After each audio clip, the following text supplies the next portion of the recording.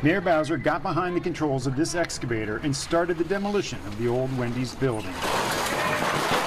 It's considered one of the most hazardous intersections in the district, traveled by 80,000 vehicles a day, as well as pedestrians and cyclists who dare to navigate the crossroads of New York and Florida Avenues and 1st Street Northeast.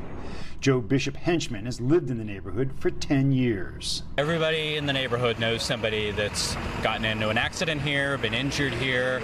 My best friend was hit by a car right over there, so it's long overdue. We all know this is just kind of an accident on the map, and I'm glad we're finally fixing it. The intersection is a mishmash of diagonal streets, some of them one way, unforgiving traffic signals and signs, and little room for bicycles or pedestrians. Sometimes we've gotten transportation projects right, but this isn't one of them. When the project is complete at the end of next year, there will be protected bike lanes, 3 new parks, and all the roads will be 2-way instead of 1-way. It'll finally connect our community with the rest of D.C. This is just kind of a giant moat that divides us, a little island right here. And hopefully it means a lot more safety and a lot less chaos for drivers on 2 very important roads. The $42 million project is part of Mayor Bowser's Vision Zero plan to reduce the number of people killed and injured on our streets. But it comes as those numbers are going up.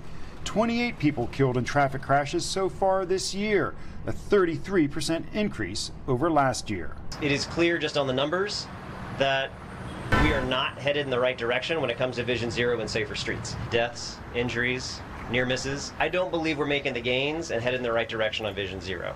But I also believe that, as the mayor said, projects like this will be part of how we turn that around. From what was once known as Dave Thomas Circle, Mark Segraves, News 4.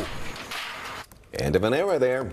Now, the Wendy's that had been there at that intersection was there since the 80s. The district took the property using eminent domain and paid $14 million for that piece of land. Now, you can go online to vote on a new name for the intersection. The finalists being considered are Douglas Crossing, for Frederick Douglass, obviously, Mamie Peanut Johnson Plaza, after the D.C. woman who became the first woman to pitch in the Negro Leagues, the People's Plaza, the 3-Star Plaza for the flag, or the Tiber Gateway, which pays homage to the old Tiber Creek, which was an original waterway that ran through the city. Never knew that before this. Could have just named it PTSD Square. That's what it gave us. That's what it gave us.